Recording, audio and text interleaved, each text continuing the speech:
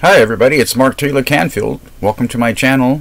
I appreciate you all tuning in again to see what's going on. And yes, I am kind of known as the rock and roll journalist.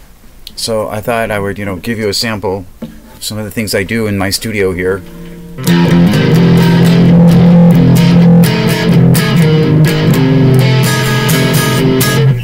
That's the sound of my Marshall amp over here.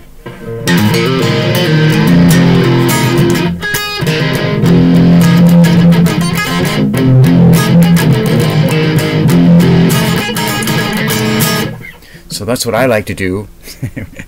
I am in a rock band called MTC and the Rebel Saints here in Seattle. So besides being a journalist, I like to rock the house, and that's one of the songs I've been working on.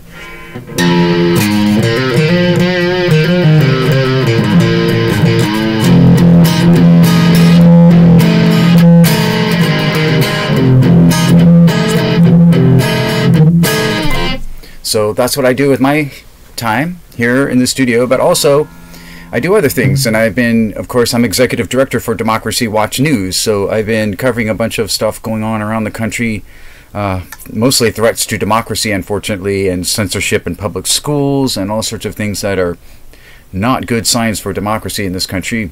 But today, I actually testified before the Washington State, I was scheduled to testify before the Washington State House of Representatives Committee on Housing and Human Services, and that had to do with a bill called HB House Bill 2009, and that has to do with a guaranteed basic income proposal that is before the state. So what is a basic basic income, a guaranteed basic income, or universal basic income is what it's called in some places? Well, this is something that Norway has and other countries have, and what it does is it allows each person to get a basic income and helps to alleviate poverty. So I know all the conservatives out there are saying, well, we don't want that kind of socialism, but in a place like Seattle, Washington, where there is no rent control and rents have skyrocketed and the cost of housing is just prohibitive to anybody who's not a billionaire at this point, or a millionaire at least. We have some problems. We have mass homelessness. There are tent cities all over the city, just like there are in other major cities across the United States. People don't have adequate health care or adequate housing, and there's a lot of poverty, and the middle class is disappearing across the country. No help from the neoliberals and all their crazy, international trade agreements that outsourced our jobs here, but it creates a situation where people need some help, and we need to help try to eliminate and alleviate some of this poverty that's going on. Meanwhile, I live in a state that has no income tax, so people like Bill Gates and Jeff Bezos and Howard Schultz, from Starbucks fame, they do just fine here because they're making billions of dollars per minute, or no, they're making billions of dollars. They're making, probably millions of dollars per minute as I speak here, and they don't have to pay an income tax, so it's great for them. We also have a 10% sales tax in Seattle, which is totally outrageous, of course, and adversely affects working people and the poor, of course, because every time you go buy something, you have to tack on 10%. So the most regressive tax system in the country, let's put it that way. And so a guaranteed basic income is something that's been tried in other parts of the world. It's currently being done in Tacoma, Washington, on a city-wide basis, because there's a group of mayors across the country who are in favor of a guaranteed basic income, and so they've been pushing that idea. And in Tacoma, there are certain people who are getting $500 checks every month. Of course, we had the stimulus package with the Obama administration, and now we've had these stimulus checks during the pandemic.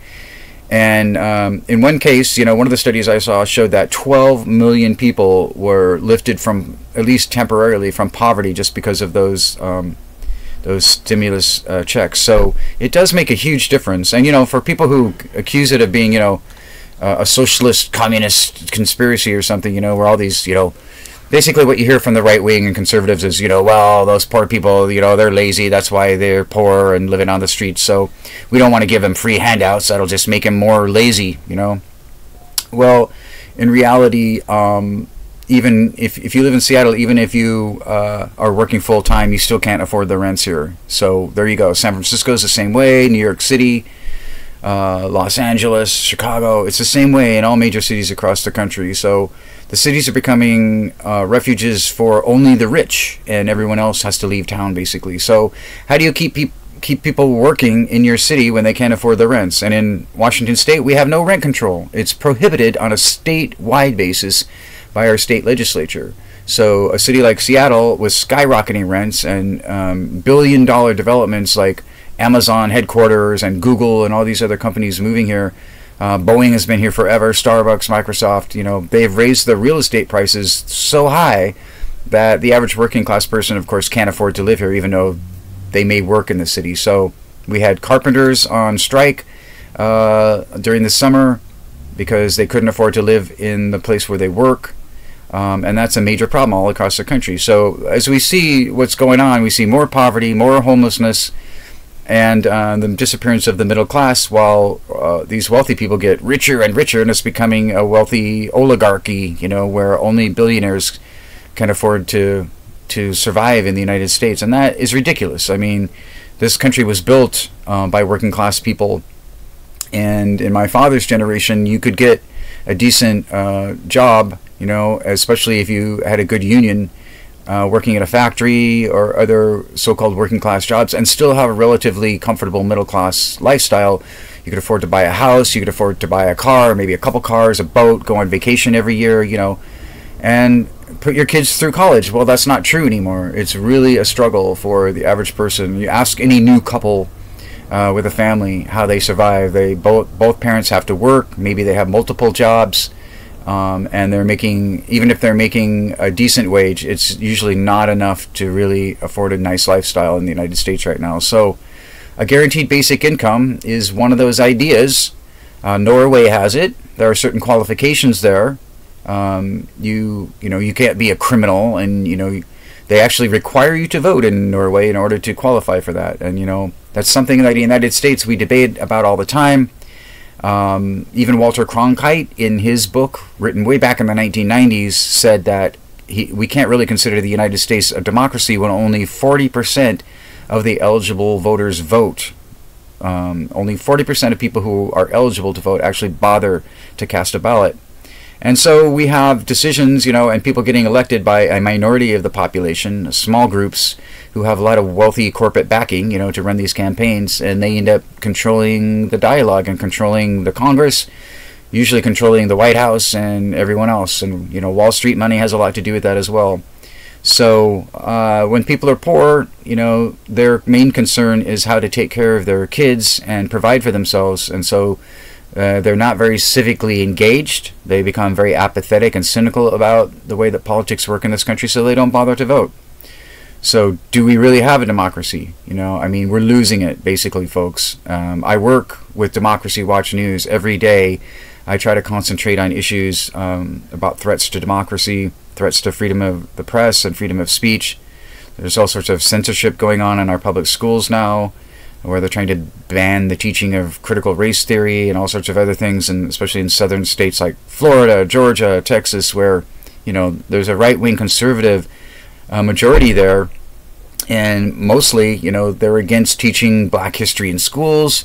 They're trying to suppress people of color from voting. It's like we're going back to the Jim Crow days, and that's really sad to think, what would Dr. Martin Luther King think today about what's going on in this country? He'd probably be calling for mass demonstrations and civil disobedience. That's my theory.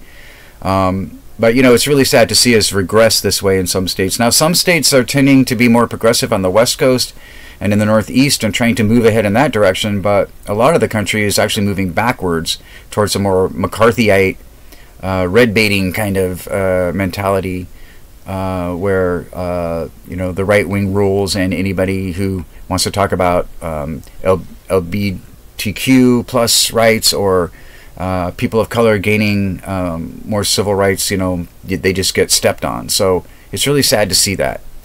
I sidetracked there a little bit, I admit it, but it all has to do with these problems with democracy in the United States right now. So back to my original statement, a guaranteed basic income is one of those ideas, and it has been introduced in Washington State as a proposed bill. I do want to give a pitch here to support independent and alternative media, because I know a lot of people say that they're very cynical and distrustful of corporate media, but they still only watch MSNBC, CNN, and Fox every day, which is really tragic because you're not getting even part of the whole picture there.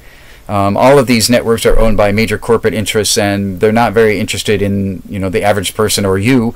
They're interested in their advertisers and Hollywood stars and talking heads all day long. So if you really want to support alternative and independent media, and by the way, Reporters Without Borders ranks the United States 44th in the world in terms of press freedom, which is tragic. If you go to rsf.org, you'll see the World Press Freedom Index for this year, and it ranked the United States 44th. So that means that there are 43 other countries around the world where there's more press freedom, and it's actually easier for a journalist to do their job. So we are really falling short on press freedom in the United States, folks, and no one wants to talk about it. The corporate media especially doesn't want to talk about it because they're afraid that it undermines their credibility. So you're not going to hear them ever mention that report, the World Press Freedom Index by Reporters Without Borders. I try to talk about it all the time, which is one reason why you don't see me in corporate media that often, because they don't want to hear it.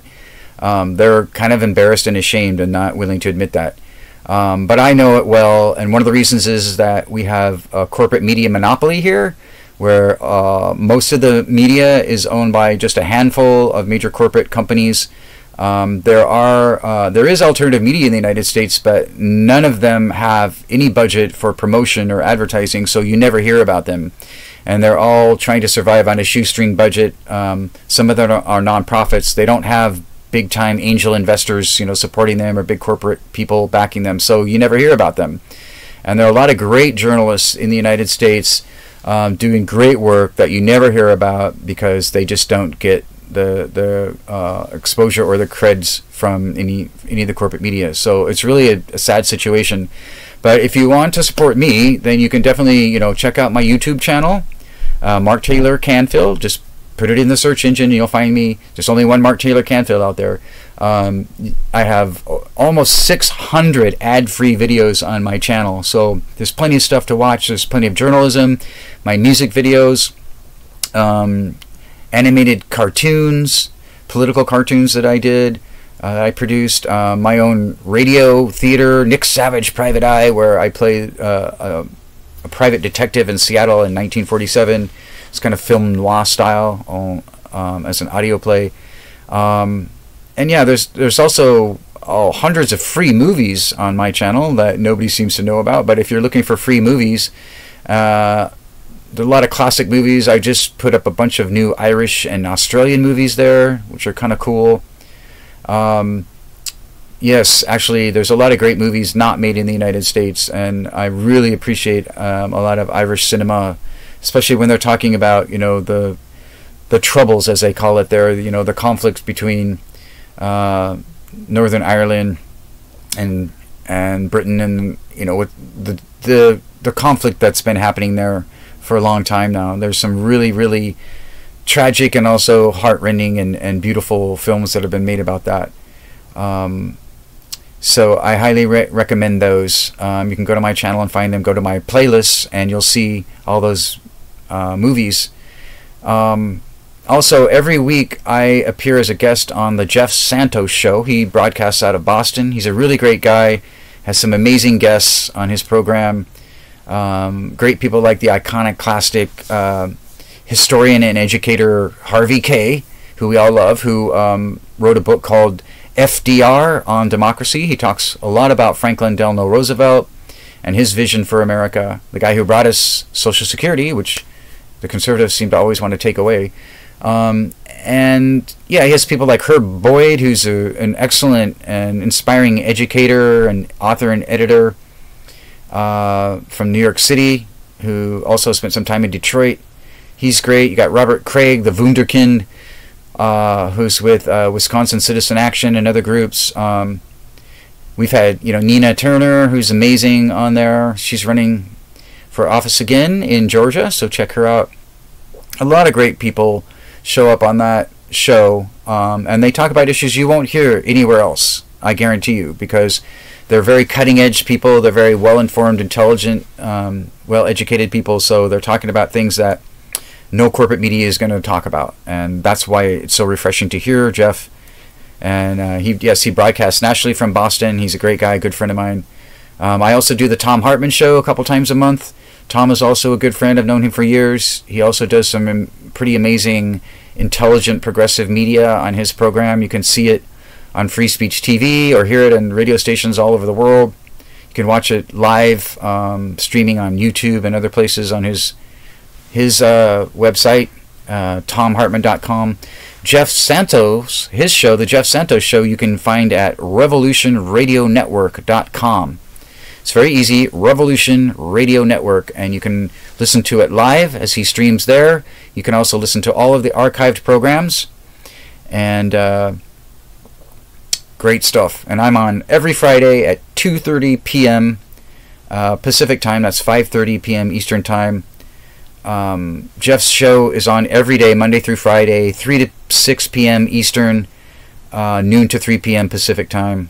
Tom's show is at 9 a.m. to noon, every Monday through Friday, on the Pacific Coast, on the West Coast. You can also hear it on the East Coast 3 hours later, or actually 3 hours earlier, or however that works. Yeah, 3 hours earlier. Actually, they're ahead of us by 3 hours. So, yeah, he's everywhere. So you can hear him all over the place. Watch him too. He also has a television show. It's a television/radio show. So you can either listen to the audio on radio stations or podcasts, or you can watch it live streaming on Free Speech TV or YouTube or other places. And then there's Democracy Watch News, which is the organization that I work with. I am executive director. I also do a lot of reporting for Democracy Watch News. And you can find us at democracywatchnews.org. Go to our website. You can see our news articles. You can also link to our podcast from there. We have a podcast called Democracycast.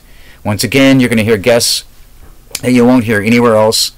Our podcast, Democracycast, is available on all of the major podcast providers, so Stitcher, Spotify, iTunes, Libsyn, it's everywhere.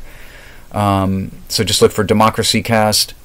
And we did a two-part interview. I did a two-part interview with Greg Palast, the award-winning investigative journalist who's written for Rolling Stone and The Guardian and a lot of other great places about vote suppression in the United States. So very cutting-edge, important stuff, dealing with threats, major threats to democracy. Let me think if there's anything else. Yeah, that covers it for now, I guess. There's some other great alternative media, of course, out there, and I can talk about that on future videos. But I wanted to go ahead and give you an idea here of what my testimony was today for the Washington State Legislature about House Bill 2009. And I also testified today for this before the Seattle City Council, before the full council, and I can give you that testimony as well. But first, let me talk about House Bill 2009, which is about a guaranteed basic income. And it's a major issue for us in Washington State, because there's a lot of poverty here, and there are all sorts of issues that I've talked about with the fact that we don't have a state income tax, that our the sales tax in Seattle is 10%, which of course affects mostly working class and poor people, because the billionaires, they can afford to pay it, but everybody else has a really hard time. You have to tack on 10% to everything you buy, because we don't have a state income tax. So the only way that they can fund things is by these huge sales taxes. So it's basically the whole tax system, the most regressive in the United States, is stacked for the benefit of rich people in Washington State. So and by the way, I don't know if I mentioned this before, but just the lack of civics education in the United States is just intolerable. I mean, Do you even know what legislative and congressional district you live in? Do you know who your congresswoman or congressman is?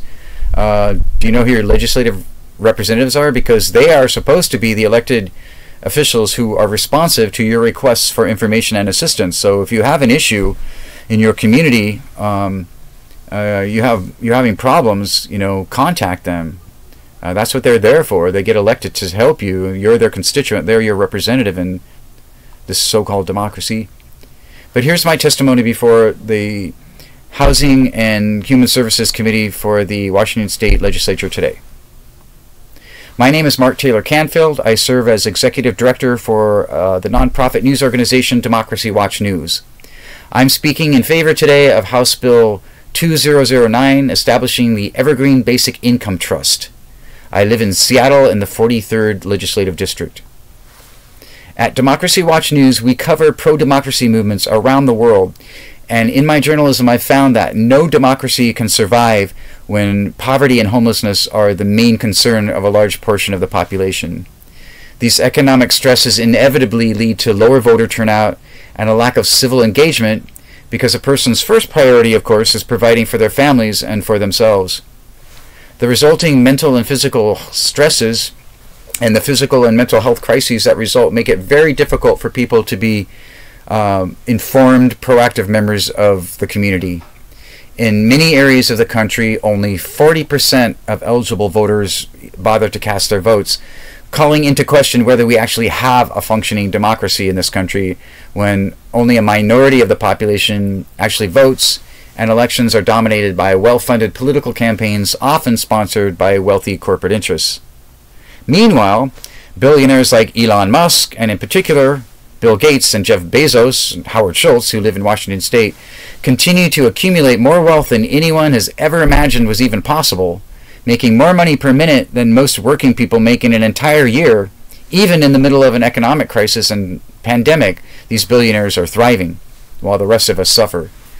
Washington State itself is suffering from a serious lack of affordable housing in our cities, and we're burdened with the most regressive tax system in the entire country.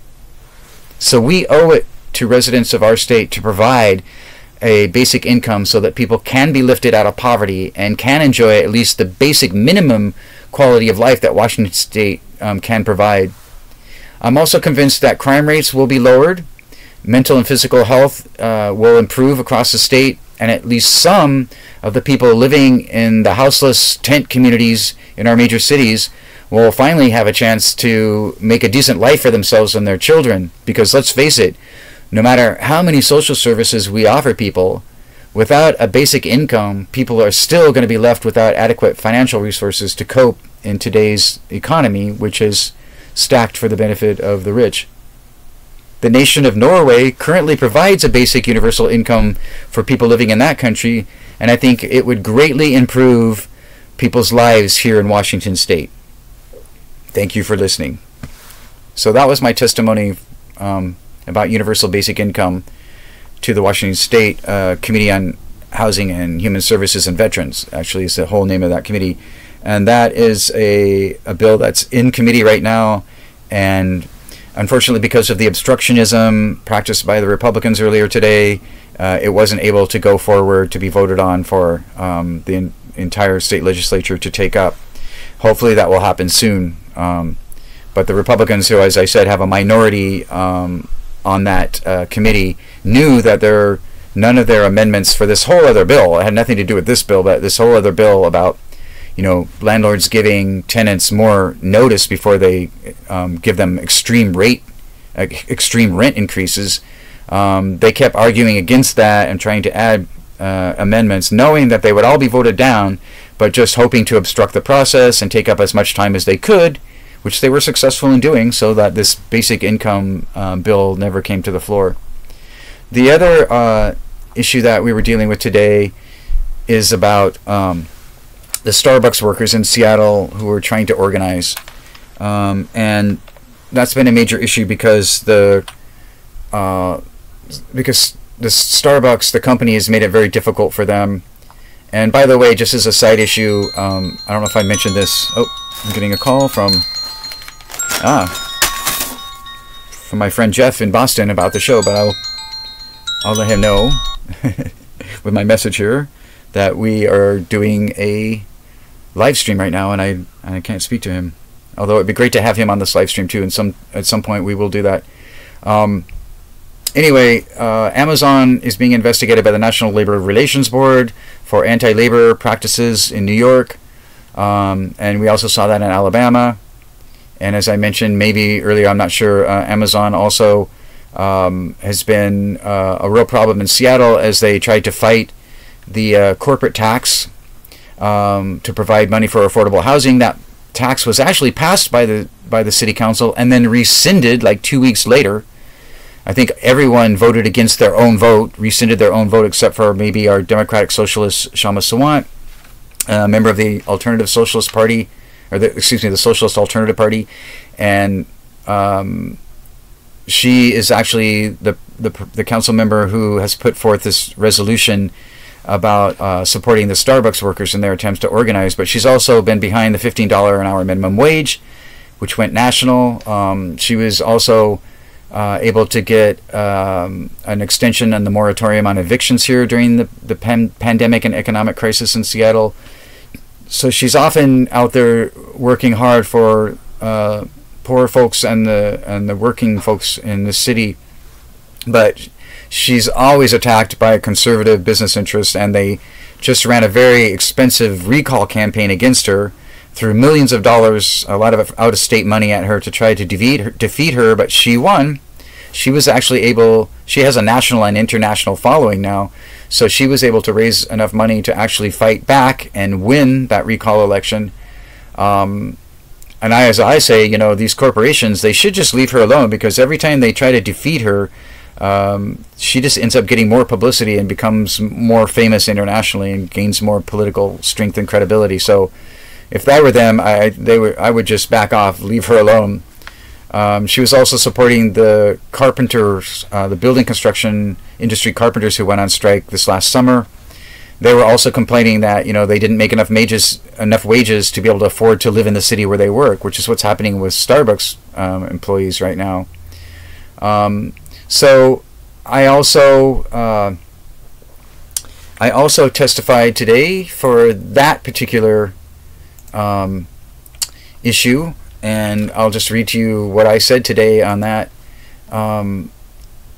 It's testimony that I came up with, and you know, I think I talked about this before. I'm not sure about, you know, why is a journalist testifying before city councils and the state legislature, and it's because, you know, in my work as a journalist, I often interview people and visit them at their workplaces or their homes, and can see with my own eyes and hear with my own ears how they're suffering and what they need from public officials in order to help them survive.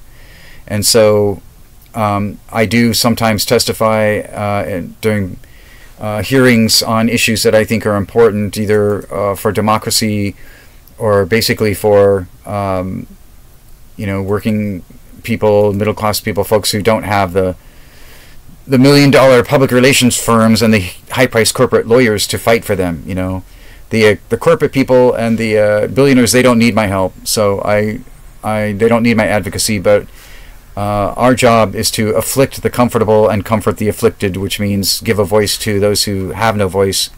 And by the way, Democracy Watch News has done an excellent job of that on the Twitter Spaces events on Twitter. If you follow Twitter, working with activists and journalists in Africa about threats to democracy there, and what's been happening in Ethiopia with the Tigray genocide, with the coup in several places in Africa right now, including the Sudan, Nigeria, the Gambia, Burkina Faso. A lot of these places have major threats to democracy and coups, military coups happening right now. So we've been able to bring on people who you won't ever hear in corporate media in the United States to talk about these issues and what's really happening in their own communities. And so a shout out to the people who have been able to do that and who've worked with us on that.